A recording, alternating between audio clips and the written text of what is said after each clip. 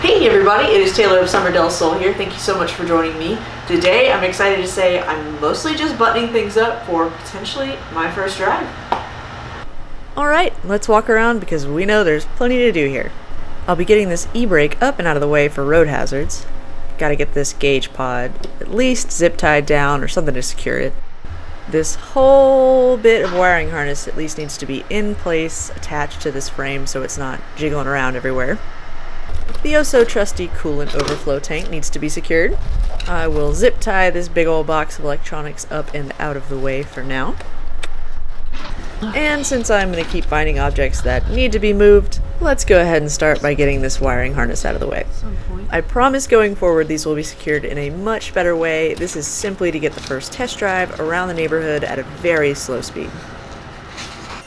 I think the air intake filter is the prime example of how badly I want to drive this thing.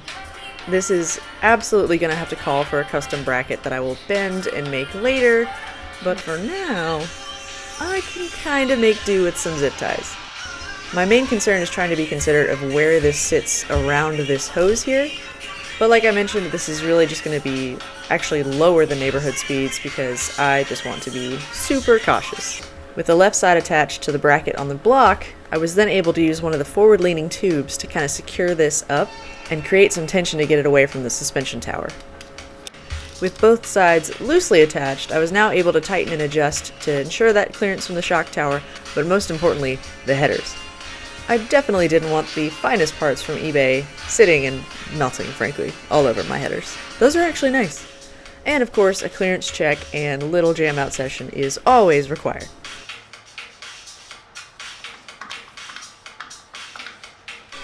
In retrospect, I definitely should have mounted up the wiring harness to the frame before solidifying where the air filter was going to sit, but y'all know who you're watching. What's new?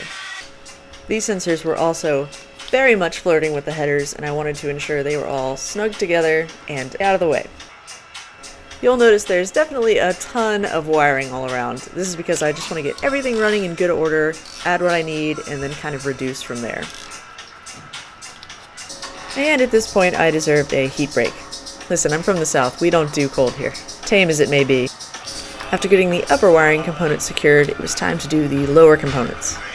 Once I felt good that those were all out of the way, it was time to move on. Ooh, fun check. Had to do it blind. Yep, that'll work. Next, I repeated the same process on the passenger side, making sure I worked from the lower side up to get some of these loose wires out of the way. I was trying to be extra delicate this time because it was cold and these are 30-year-old wires. And of course, you can't forget all your hose clamps. Fret not, I did scoot this hose forward a little bit more after clamping it, so there will be no leaks. Another hose that needed clamps was the rear coolant hose behind the engine. You definitely want to make sure that's secure, and it does need clamps to be so. If you've been following along, you may recall I did not like this hose. It was definitely a struggle to get on, but thankfully the clamp was a lot more cooperative. Well, cut it. As I'm going along, I'm trying to get a good visual representation of how everything's working. I think this looks good. I'm getting a little click on the steering, but nothing major. And of course, one of the most important things to double, triple, quadruple check, brake lines. Genuinely, I couldn't tell you how many times I turned that steering wheel left and right to make sure I didn't have any sort of clearance issues like I'm having here with that upper control arm, and to make sure I had enough slack on each side so there wouldn't be any sort of tension. Here you can see where I definitely have too much slack on the passenger side.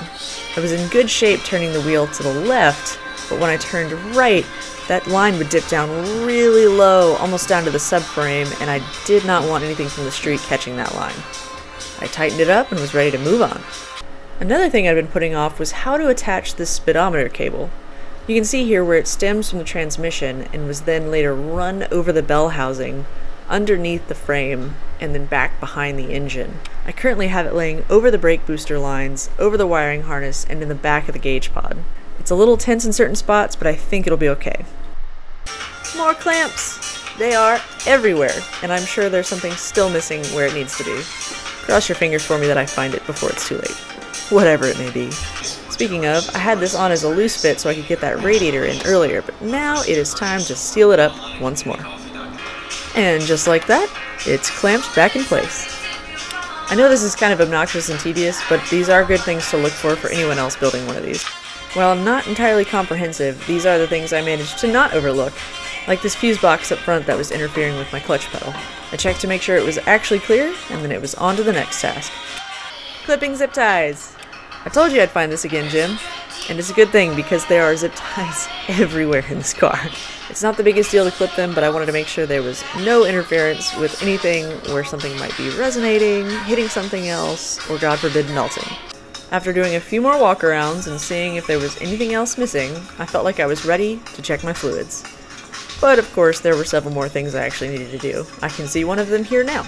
But in the meantime, coolant levels look good. Give it a nice little tippy tap.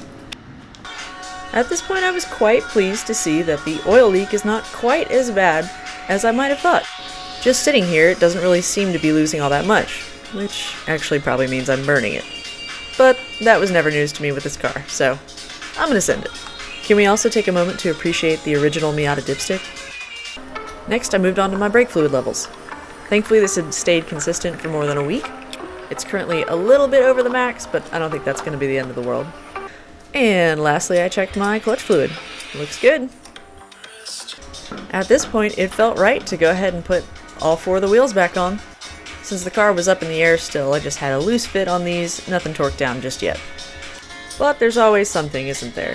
With fresh eyes on the car and sleepless nights from thinking about it, I remember my dash pot was really finicky and I was only getting about 2 inches of pedal travel on the accelerator. In the past, something must have bent this throttle pulley because I wasn't getting clearance from the throttle body.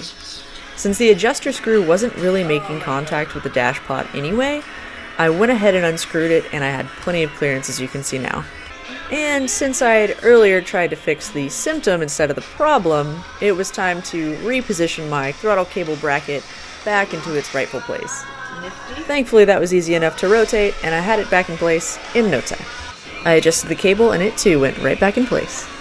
What do you know, there was one more clamp. I'm sure plenty of you saw this earlier in that clip I mentioned, and it's thankfully now back where it belongs. Okay, for real this time, everything seems to be where it needs to be, and it's time to start addressing some other little quirks about the car. So these are the original 14-inch daisies from the 1990 Miata. I'm taping up the rear section here to make sure I'm not going to get any sort of rub from these tires, as I'm not familiar with the offset of these wheels. For standard Exocet sizing, you definitely want to make sure you've got your math based on a 15x8 zero offset wheel.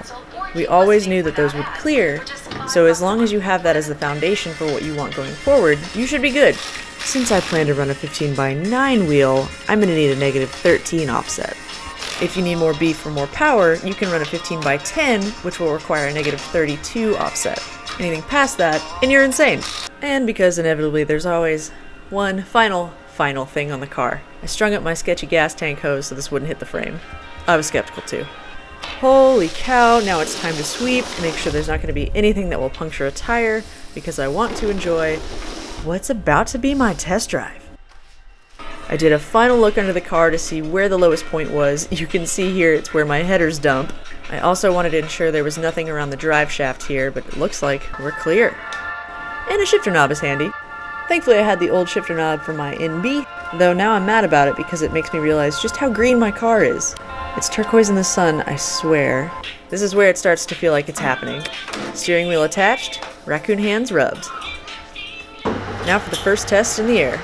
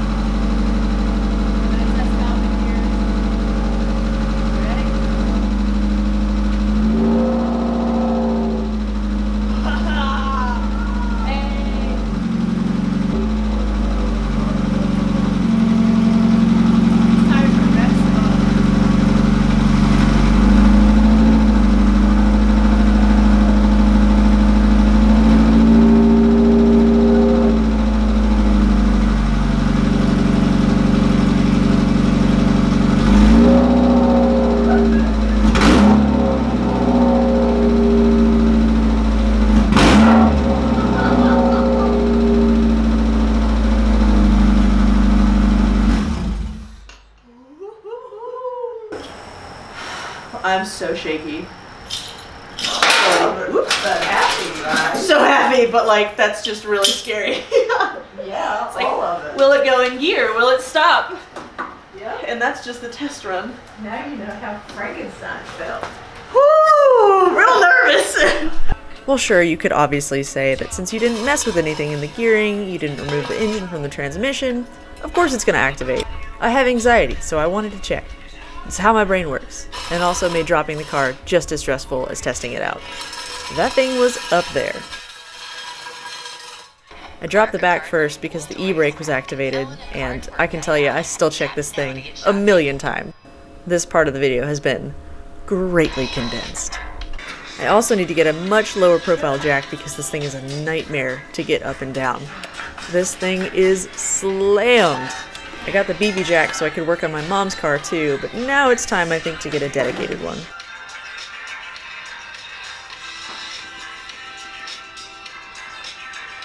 As I mentioned, this thing is on the ground.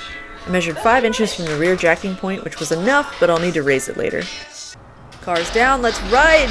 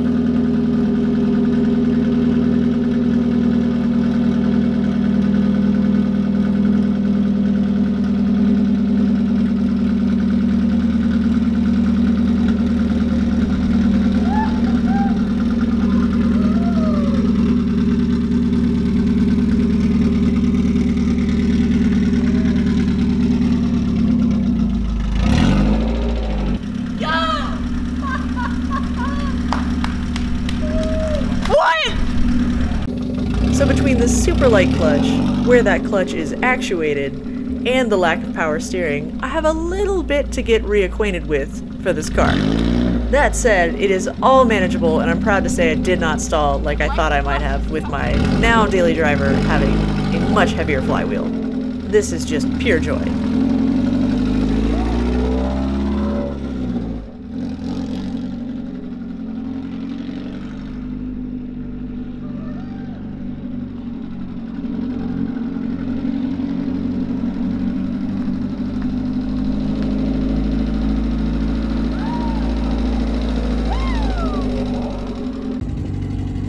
It's currently ticking like a time bomb, but I'm hoping in time, once the oil fully circulates, that should be in better shape. Thinking about some Brotella, also thinking about some Royal Perp. Let me know what your recommendations are. You can see how, unfortunately, my steering is very off-center. That should be an easy fix. I'm not too worried about it right now. The thing drives! I'd say that's a happy face right there. Thank you guys so much for watching and following along. This is a huge step, but there's so much more left to do on the car, and I hope you'll stick around to help me finish it. Even when I do, still many more automotive adventures to come. Thanks again, and I'll catch you next time.